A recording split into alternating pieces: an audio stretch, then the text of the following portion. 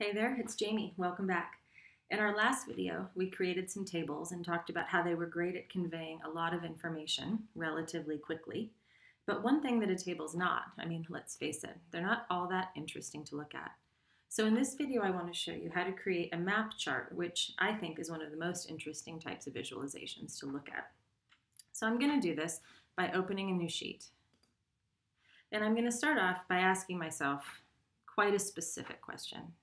Namely, how does the percentage of the population that's been fully vaccinated against the coronavirus vary by state? What states have a high percentage of the population that's fully vaccinated, and what states have a low portion of the population that's fully vaccinated? This is a good chance to use a chart because the variable that we're interested in is a region that can be placed on a map.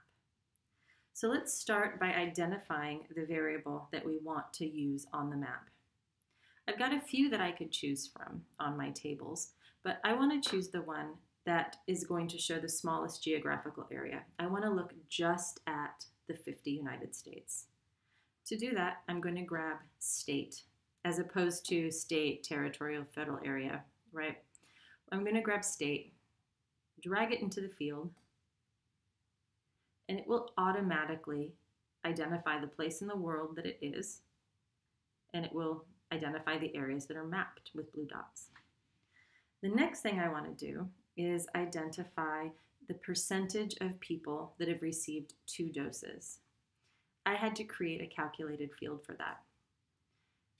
To do that, you'll click on the down arrow and add a new calculated field. When that opens up, you will see this screen. And I'm going to label or name this variable percentage with 2 doses to be consistent with the rest of the naming convention in this data set. And I'm going to define it, I'll re-enter that formula for you, as the people who have 2 doses per 100,000 residents divided by 100,000. That just turns it into a percent. It tells me my calculation's valid, and that's great. Then I'm going to reformat it. Default properties, number format,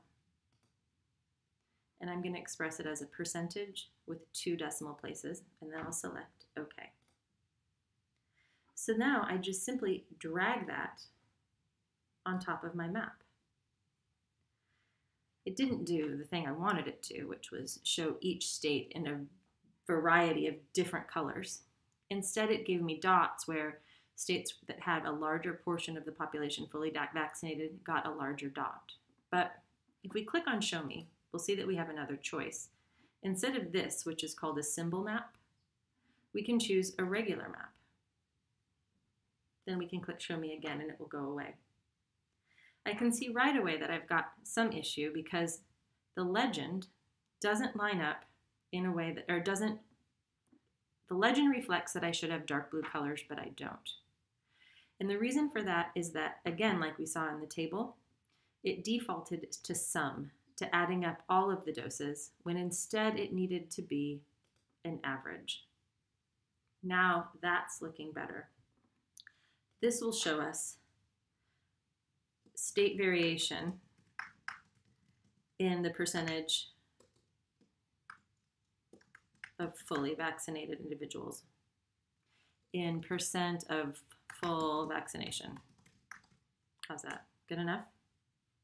So our darker states, such as Alaska, with 4.46% of their population fully vaccinated, West Virginia, with 4.89% of its population fully vaccinated, and the Dakotas, with just over 4% of their population fully vaccinated, seem to be leading the pack at getting their population fully vaccinated. All right, come back in the next slide and we'll look at how a state's population is related to whether or not it's able to get people fully vaccinated. All right, happy calculating, and I'll talk to you soon.